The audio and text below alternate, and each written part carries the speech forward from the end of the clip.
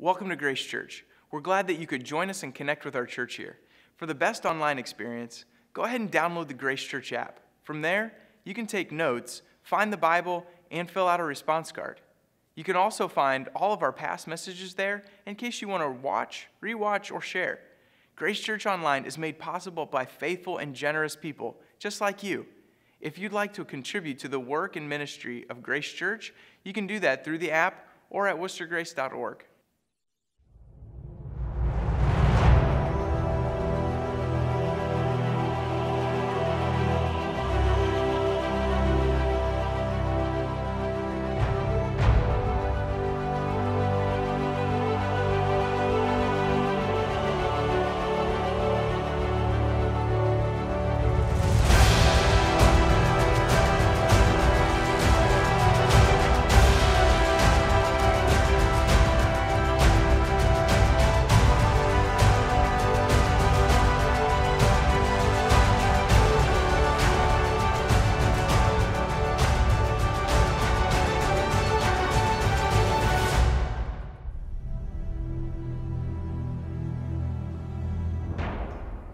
Well, good morning.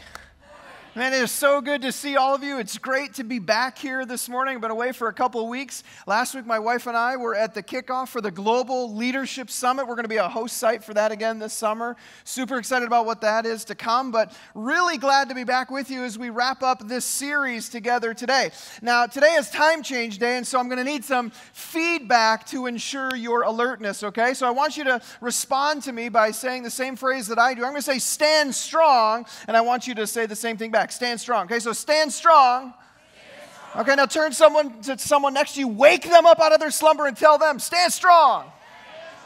All right, that's what we're talking about today. Standing strong and not quitting in a world that is overwhelming to us. We're wrapping up our series from the book of Daniel. We're going to be in Daniel chapter 6 if you want to join me in your copy of the scripture this morning. Pastor Dave did an amazing job of kicking off our series the last 2 weeks. If you have not watched them, you should. Go back to worcestergrace.org. Click on messages or download the Grace Church app and catch up because those were amazing messages, especially last week talking about worship. And today, we're going to focus on one of the most famous stories in the book of Daniel, but also in the entire Bible. It's Daniel and the lion's den. And if you're familiar to faith, you're like, well, I probably heard that when I was in Sunday school sometime. Maybe you've never heard this story, but you've heard the phrase, man, I feel like I'm in the lion's den, right? Like life is overwhelming me and things are about to attack me.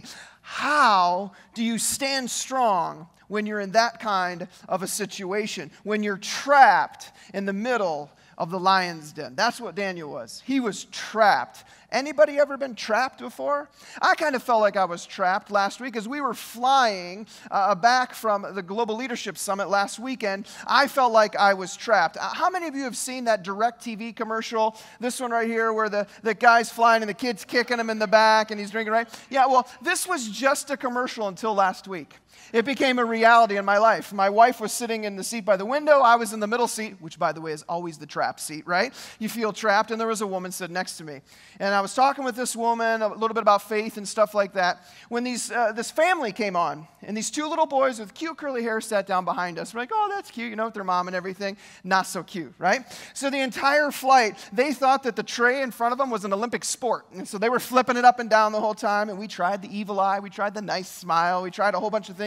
Nothing worked. Finally, the woman next to me takes the glass of water that she had from the flight attendant, goes to drink it, and this kid in that exact position just wails on her seat. She spills it all over her, a little bit on me. We're frustrated. Not a good flight, right? Completely trapped. And then our return flight. I get on the flight to come home. My wife's on the window seat. I'm in the middle, and another woman is sitting next to us. And on walks, I'm not kidding, I don't make this up, the exact same two boys. And it was like watching Groundhog Day or the Browns over and over. Same exact outcome, okay? Kicking us the whole way. I get up in the middle to go to the bathroom. I talk to the flight attendant like, hey, is there any way you could put the fear of God in them or something? I'm a preacher. I'll help. It's all good. She's like, no, we don't get involved in family. I'm like, what? Are you kidding me? So felt trapped the entire flight, right? You've probably felt trapped before. Sometimes it's because of circumstances that you can't control, like what seat you get on a plane. Sometimes you could control it because you get trapped by choices. And the evil one has set a whole bunch of traps for us in our culture. Things related to our sexual experiences and pornography or alcohol and drugs, really big and heavy ones. Or maybe it's just things that we maybe would kind of downplay, like pride and arrogance and gossip and slander. Or maybe it's things that are pretty good at face value, but if we get in too far and we take them, we can get trapped and get overwhelmed quickly, like, shopping or online shopping or Kohl's Cash, right? We get in there and we're like, man, all of a sudden I've made some decisions I'm not proud of. I've made some decisions that have me completely trapped, and I don't know how to get out. How do you stand strong in that kind of a moment? Well, Daniel stood strong when he was trapped, and I think we can learn from his experience. There's a tension when you're trapped between the trap of compromise and the trust of God's capability, that He will provide a way out, that He will provide victory in the middle of that. And maybe because of those traps, your spiritual journey has been really frustrating to you. You feel like, man, all it is 2 steps forward and 3 steps back. I make some progress and then I get trapped, and I'm frustrated about that. How can I stand strong in the middle of that? How can I live with conviction when everyone around me is maybe hostile to those convictions? And the story of Daniel in the lion's den today features some reminders of how to stay strong. It's kind of like the ultimate escape room. I know I've seen some of you post pictures of going to these escape rooms, right? Where you're kind of trapped and you got to figure a way out, and you get out and then you take a picture as a group like, hey, we accomplished this, right? This is the ultimate escape room, Daniel in the lion's den. And the world that we live in, sometimes we feel like, hey, how do I escape all of this pressure? And Daniel faced a choice. And listen, in this story, the lion's den gets a lot of attention. And people like to focus on it because it's kind of the supernatural part of the story. But I think there's something way bigger than the lion's den that happens in this story, and it happens way before the lion's den. It's way before Daniel's put in there. A decision is made that actually sets the course of the entire story. It's, you could say, Daniel's defining moment. See, in Daniel chapter 6, we get to the end of Daniel's life, or towards the end of his life. At the beginning of the book, he's like a teenager. And now in chapter 6, he's somewhere around 80, 85 years old at this point. And so these first 6 chapters encompass his entire life. And one key of Daniel's life is the fact that he has a characteristic of being faithful. He was faithful to God. Everybody knew it based upon the way he lived his life. And it's really important to remember as a backdrop to the lion's den story, because I think it's just as significant. And so here are 3 reminders from Daniel to us if we want to stand strong when we're overwhelmed. Okay, first one is this: we need to keep on going. We need to keep on going. We have to keep going even when we would rather quit. I bet some of you would say today to me, if we were being honest and had a conversation, that you feel like you've been dealt a really tough hand. Maybe you feel like it's even unfair. You can't get ahead. Maybe it's financially. Things just keep happening.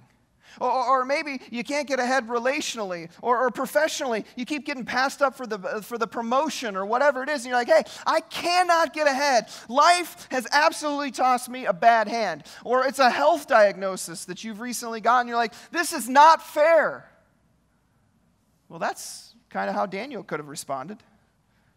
Because of the choices that people in generations before him made, his entire group of people, his entire nation was in captivity in a foreign land. He really was in a hostile environment. He was in enemy territory because of the decisions of other people. He could have quit. He could have complained. He could have pouted. He could have cried foul. But he didn't. Look at Daniel chapter 6, verse 3. The king is about to decide how to reorganize the government. And he wants to put one person in charge of the whole thing. And Daniel's the guy that kind of pops up to the top. Because in verse 3 it says, "Now Daniel, he so distinguished himself from among the administrators and the satraps by his exceptional qualities that the king planned to set him over the whole kingdom." The king said, this guy has what it takes. His character that he was developing, he kept going when he could have quit because he realized something. Daniel realized that happiness is not found in your circumstances, it's found in your choices. Happiness is not found in your circumstances, it's found in your choices. So Daniel decided, hey, even though this is unfair, even though I've been dealt a bad hand, I'm going to do the most with what I've been given rather than complaining about what I wasn't given. And so he kept going. He kept taking his next steps of faith. And he made wise choice after wise choice after wise choice. And it led to him having exceptional qualities that people noticed. The king noticed it. His peers noticed it. Everyone started to notice it. And here's the thing. Whenever we're dealt a bad hand in life, we want the result of what happens in Daniel's story, but we don't want the process. The process is hard. But those exceptional qualities that Daniel developed were because he continued to do them over and over and over and over. And people took notice. Look what happens, verse 4. At this, the administrators and the satraps, those are the people he's about to oversee. Yeah, they're like, I don't like this. So they tried to find grounds and charges against Daniel in his conduct of government affairs, but they were unable to do so. Check this out. They could find no corruption in him because he was trustworthy and neither corrupt nor negligent. These guys are trying to figure out a way to bring a good man down. I mean, can you imagine the scrutiny that Daniel faces? They're trying to find just one little thing that they could go back to the king and say, hey, don't pick Daniel because he did this. I mean, picture the scrutiny of going through something like that today. Having all of your transcripts, your bank accounts, your email history, your browsing history, all of the texts that you sent, your phone usage, your relationships, the words you've spoken, all of that chronicled to find one thing that could disqualify you. You talk about scrutiny. They check him out, but they can't find anything. His character is strong. It reminds me of like sports. When you are the road team in sports, you kind of go into enemy territory. You're the hostile environment. Listen, I'm a Buckeye fan. I've been to a number of Ohio State games in Columbus, and all the people are there, and it's kind of a fun experience, and that's 100,000 people all cheering in the same direction. But I have really enjoyed more going to road games. I've been to a couple. And this year I got to go to a road game. And it was so exciting to walk around another school's campus with Ohio State gear on. They would mock you. They called me names. They booed me. They did all these things, and everything was crazy. You go in the stadium, the game starts, they're booing your team. They're making fun. They're throwing stuff at you until you win. And then you walk out, and you're like, I can't hear you. You score a road win. Right now, Daniel didn't have that kind of arrogance. But what he does here, he scores a road win. He's in enemy territory, and his character absolutely silenced the opposition. How did he do it? Two things. He was faithful in his responsibilities and faultless in his character. Now, he wasn't perfect, but that was the overriding tide of his life. And that's the first step if you want to stand strong. To be faithful in your responsibilities and faultless in your character. You see, it's not really the way we want it. That's great, Nick, but I kind of want the microwave version of that.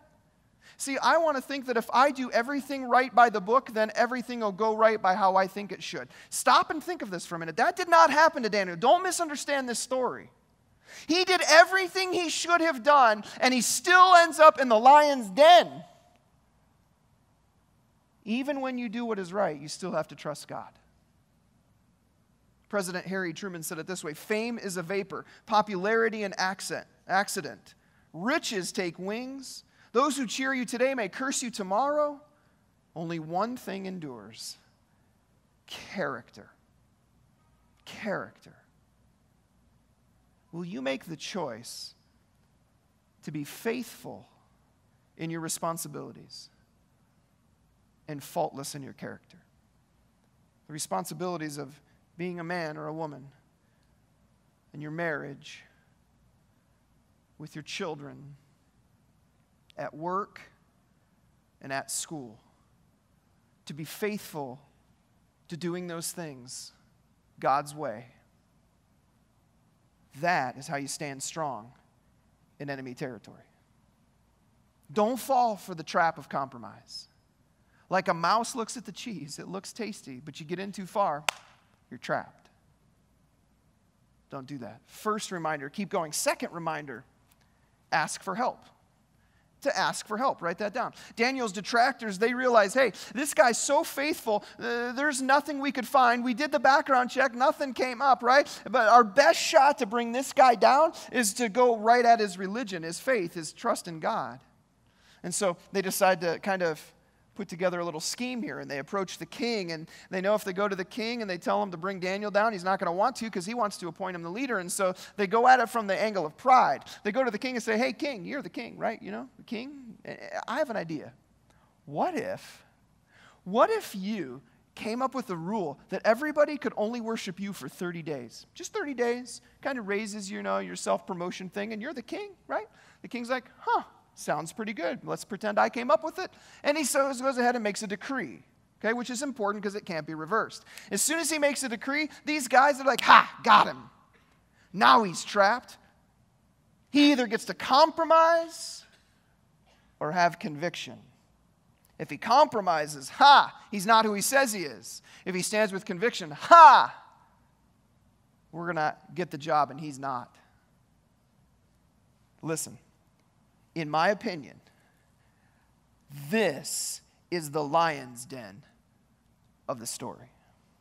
Right here is when it happens. The lion's den isn't actually in a cave where a whole bunch of lions are that they put Daniel. The lion's den happens in Daniel's house right here when he finds out about this decree. The bullseye is square on him, and what does he do? It says when Daniel learned that the decree had been published, he went home upstairs to his room where the windows opened towards Jerusalem. 3 times a day, he got down on his knees and prayed, giving thanks to his God. Don't miss this. Just as he had done before. So Daniel's like, hey, when everybody around me turns against me, I'm going to turn to God. This is a bold, powerful, and kind of breathtaking response. Not only is he willing to give up a promotion and a pay raise, he's willing to risk his life. Now, why would he do that? It's kind of found in that last phrase, that just as he had done before. So in Daniel chapter 1, if he's a teenager, and in Daniel chapter 6, if he's maybe 85, let's say 70 years have happened in his life. It says that 3 times a day he got down on his knees, just as he had done before. So I went ahead and did the math, and I'm not great at math, but it's somewhere over 75,000 times he had done this. That's how you get victory in hostile environments. You're prepared. When the trap was set, what did Daniel do to stand strong? He did what he always did. He was already ready. He got on his knees and he prayed. He had 75,000 some prayers leading the way. I mean, he could have got up and ran to the king. I mean, he clearly had some favor with the king because he was about to put him in a great position. He could have ran up and said, hey, king, I don't think you knew what you were doing there. He didn't do it. He could have led a protest march. Hey, I'm being treated unfairly, but probably wouldn't have been many with him. He could have ran to the little K king. Instead, he went to the capital K king. Before he could stand strong in what he believed, he bowed down to the one in whom he believed. He didn't go hide. He didn't go run away. Now, we might misunderstand that from the passage, thinking he went to his house and upstairs, but the window was open, and upstairs in a house with the window open, that's where everybody could see. He knew exactly what he was doing. Where do you go when you're trapped? The late Billy Graham said, prayer is a lifeline to God. Daniel treated that as a lifeline. He obviously believed it. And the administrators, they trapped him. They caught him. Look in verse 11. It says, these men went as a group, and they found Daniel praying. And what was he doing? Asking God for help. Praying for help. Now, it's interesting because it makes some sense to us. Like, yeah, when I get trapped, I pray to God for help too. Like, God, help me, save me, get me out of this. It's kind of like a desperation prayer. I don't think that's what Daniel was praying. I think Daniel was for the 75,000th some time praying a prayer of dependency. God, I trust you, and I want your help. And when life gives you more than you can stand, you kneel. Some people say to me, oh, well, you know what? There's really nothing else we can do, so now we should just pray. I get it, but no. We should start with prayer. There's nothing more than we can do than pray. We should always pray first. That's the first place. Not the desperation heave, but the dependence, the trust. I trust you, God. I trust you. I trust you. Do your prayers sound more desperation or dependence and trust? If you want to stand strong, you need to cultivate the habit of having prayers of dependence. So the reminders we have are to keep on going and to ask for help, and then there's one final reminder, is that when you do that, you get to watch God work. And the men who heard Daniel praying, they realized they had him trapped. So, I mean, if it would have been today, they would have, popped out their iPhone and they would have recorded it and they would have put, up on social media and they would have tagged the king in and look at your boy Daniel. But instead, in their day, they go ahead and they run to the king like, hey, king, verses 13 to 18, like, hey, did you see what happened? Daniel is doing what you said he couldn't do. And the king is stressed. He's like, oh no, that is not what I intended to happen. And so the text says that he thinks all day long about how he can reverse this, but he can't because of the law. And so he orders Daniel be brought to him and he throws him in the lion's den. And there's this really interesting comparison that happens in the story at this point. The comparison between the king up in his comfy royal palace and Daniel in this dirty caved lion's den. And you would think that one would be having a way better experience than the other, and it's true, but it's just not the one you think. The king is restless and he's tossing and turning and he can't sleep. Daniel's over in the lion's den, calm as can be. He's sleeping like a baby. The king, he passes up the entertainment for the night, it says. He's not even interested because he's so distraught. Daniel, man, he's down in the lion's den and he got to see a blockbuster hit. An angel appears and shuts the mouth of a lion. He's like, this is cool. Well, what does that tell me? It tells me that the peace that you are desperately looking for and you're chasing after, the happiness you want to find, that peace is only found in the presence of God. It'll never be found in the prestige of a palace. Whatever comfort you want to put around you, whatever things that make you feel happy and good, they're never going to last. Peace is found in the presence of God. It's the only place it's found. And so the next morning, the king wakes up from his rough night of sleep. Maybe it was time change day then too, I don't know, right? And he goes down and he's like, when he came near the den, he called to Daniel in an anguished voice, Daniel, servant of the living God, has your God whom you serve continually been able to rescue you from the lions? And the text doesn't tell us how long this was, but, was it a second? Was it immediately? Can you imagine that panic, that wait? Is he alive? Is he there? Daniel answers, may the king live forever. And then he tells him about the movie. Spoiler alert, my God sent his angel, and he shut the mouths of the lions, and they have not hurt me because I was found innocent in his sight, nor have I ever done any wrong before you, your majesty. The king was overjoyed. He gave orders to lift Daniel out of the den, but when Daniel was lifted from the den, oh, I love the Bible, no wound was found on him. Why?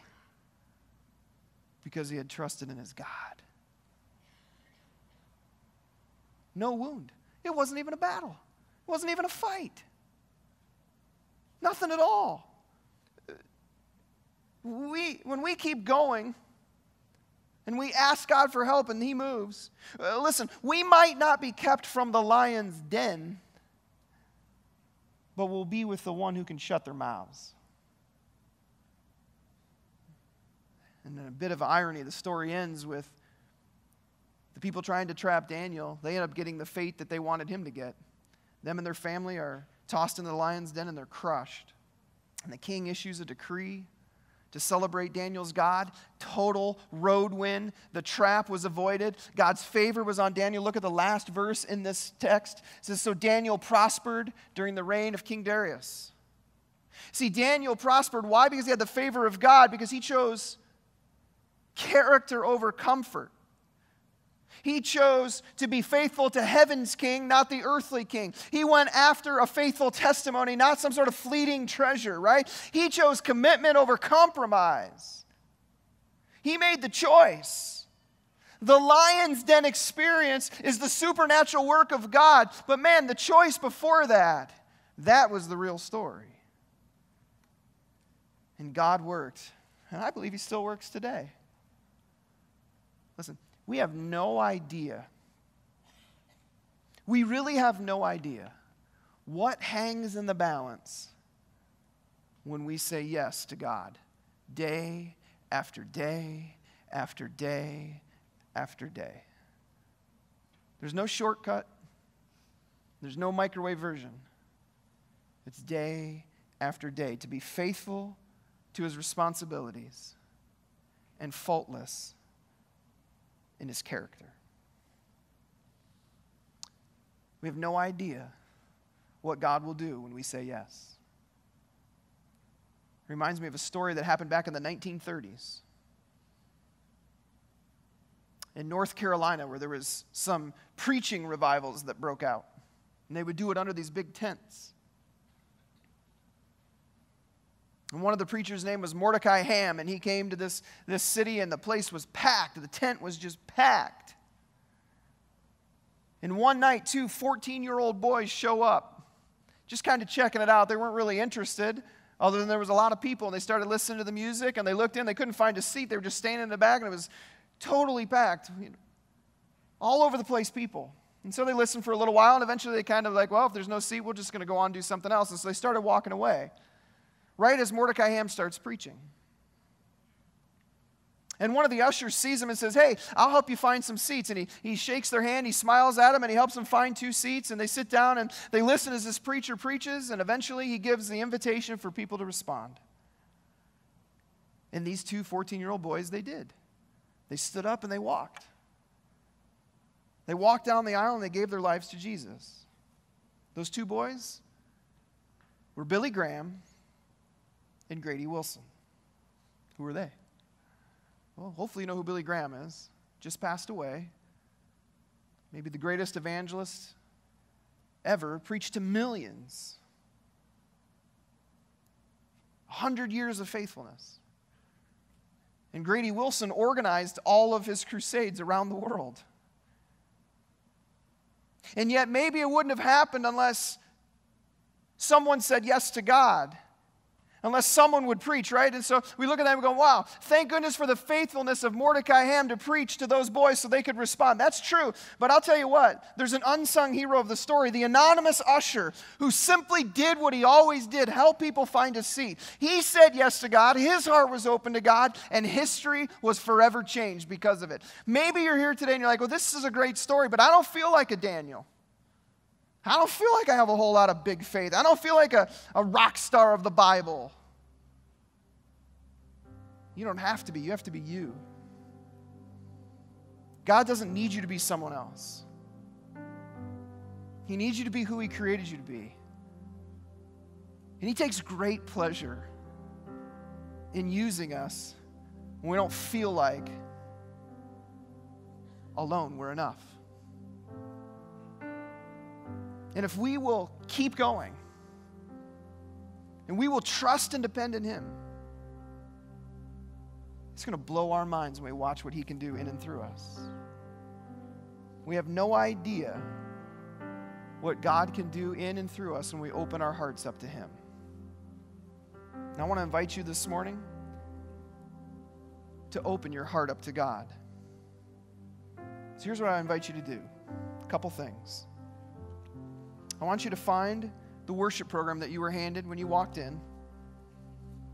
I want you to take out the notes section because there's some prayers written in there. I want you to follow along. And then I want you to have this card that's inside, this white card, handy as well. And once you find those, would you bow your heads with me this morning as we pray? There are 2 prayers listed in your notes this morning. I just kind of want to lead you through them. I want to invite you to say one of 2 prayers today. With every head bowed, eyes closed, maybe you would say, the first prayer is mine. God, I need you in my life.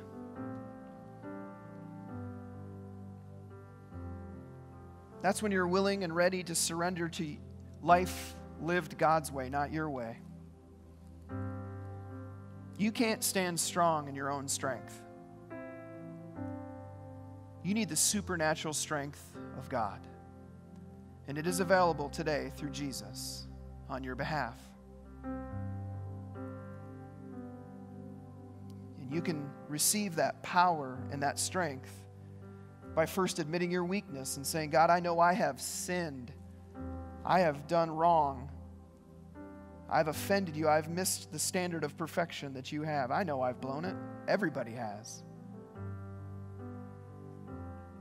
And that the punishment for that is separation from God forever in a real place called hell.